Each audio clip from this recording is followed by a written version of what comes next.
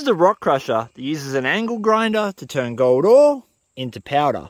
The angle grinder here spins a high-speed shaft, flinging chains around inside a combustion chamber.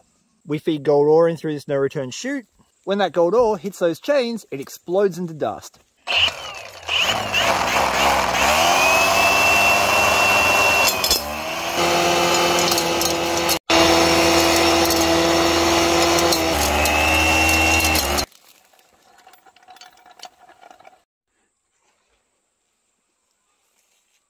The golden ore is typically very fine. That means you've got to get it to powder just to release it from the rock.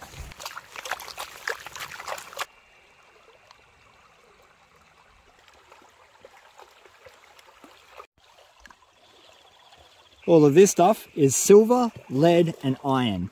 And this right here is the superfine gold we managed to release from our ore sample. Thanks, Stumpy!